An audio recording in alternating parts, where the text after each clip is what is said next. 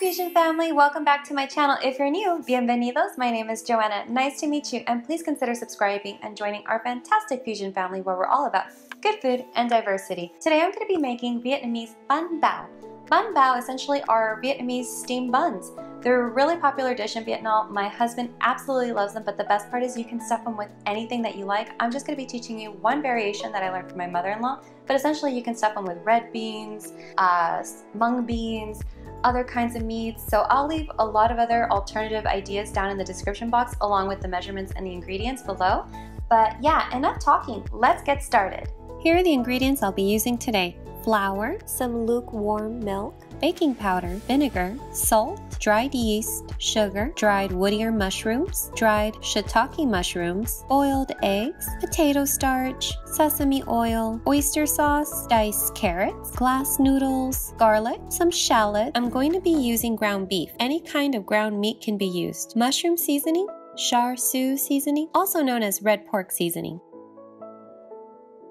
Heat up the milk in the microwave for about 30 seconds. To the lukewarm milk, you're going to add some dry yeast, give it a stir, add some sugar, add vinegar, and stir again. Allow the yeast mixture to sit for 5 minutes. After 5 minutes, your yeast mixture should have become foamy. To a mixing bowl, add flour, add sugar, add baking powder, some salt, mix until combined. Create a well in the center, add some oil, add the yeast mixture, knead the dough until it's no longer sticky and has become smooth. You can knead by hand, but if you're using a standing mixture, be sure to use a dough hook. Cover with a damp cloth and place in a warm location. I like to do this in my oven with the light on. Rehydrate the glass noodles by submerging in hot water for 5 minutes.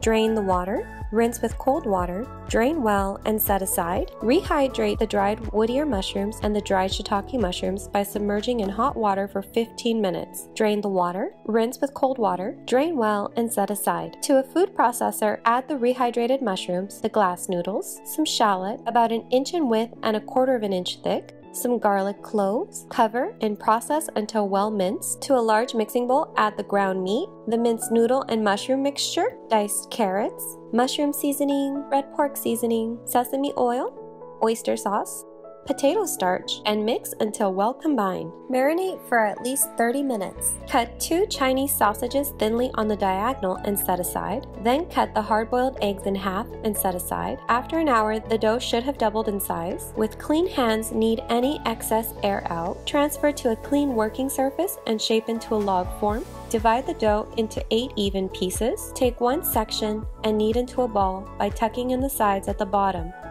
Set aside and do the same for the remaining pieces. Cover with a damp cloth so the dough can rise a second time.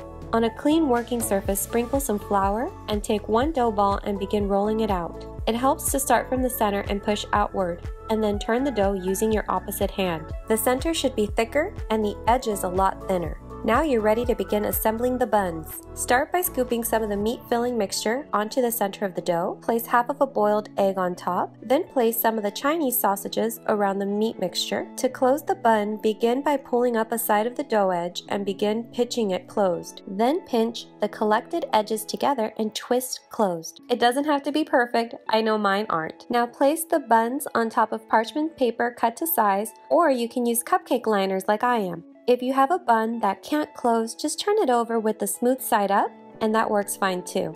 For really fluffy steamed buns, allow the dough to rise a 3rd time for 15 minutes under a damp cloth one last time. If you don't have a steamer, you can make your own using a wok or deep pan. Begin by placing a small bowl inside the wok. Fill with water enough to come up the sides of the small bowl. I like to fill the small bowl with water as well. Place a plate on top. Now place the buns on top of the plate. Be sure to not put them too close to each other. Cover, but be sure the lid is wrapped with some kind of food-safe cloth to avoid water ruining the buns during the steaming process. If you have a bamboo steamer, place your buns inside, making sure it doesn't touch the edges of the steamer.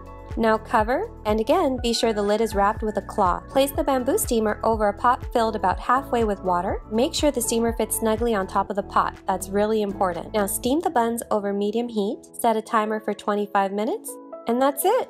You can enjoy these on their own or as part of a meal as shown here. The meat filling is tender and full of flavor while the buns have a nice fluffy texture.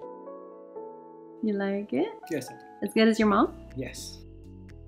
Thank you so much for watching. If you like this video, please don't forget to give it a big thumbs up, comment, share, and subscribe to join our fantastic fusion family. Like always, I'm sending you off with un beso enorme, se me cuida, and I'll see you guys next time. Suerte!